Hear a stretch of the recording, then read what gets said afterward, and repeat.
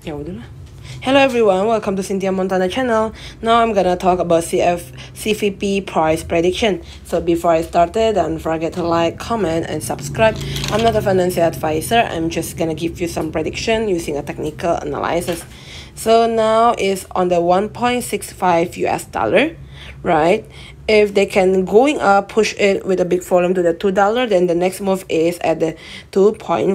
The RSI stochastic already a little bit overbought position.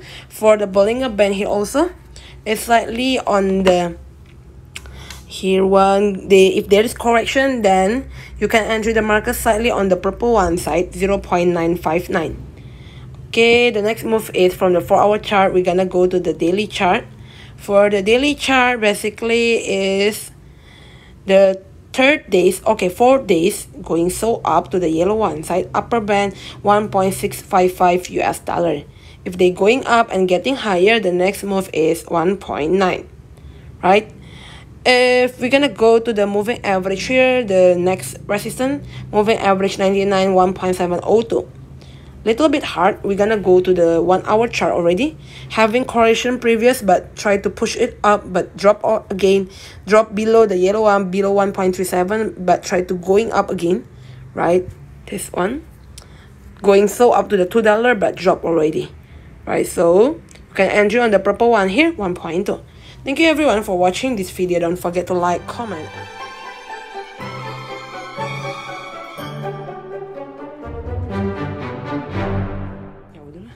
Hello everyone, welcome to Cynthia Montana channel. Now I'm gonna talk about CVP price prediction. So before I started, don't forget to like, comment, and subscribe.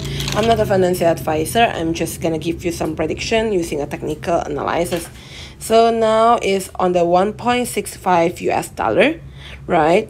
If they can going up, push it with a big volume to the $2, then the next move is at the 2.5. The RSI stochastic already a little bit overbought position. For the Bollinger Band here also, it's slightly on the if there is correction, then you can enter the market slightly on the purple one side, 0.959. Okay, the next move is from the 4-hour chart. We're gonna go to the daily chart. For the daily chart, basically is the 4 days going so up to the yellow one side, upper band 1.655 US dollar.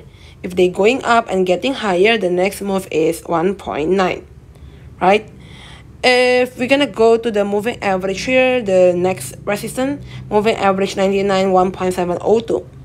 Little bit hard. We're gonna go to the 1-hour chart already, having correction previous, but try to push it up, but drop again, drop below the yellow one, below 1.37, but try to going up again,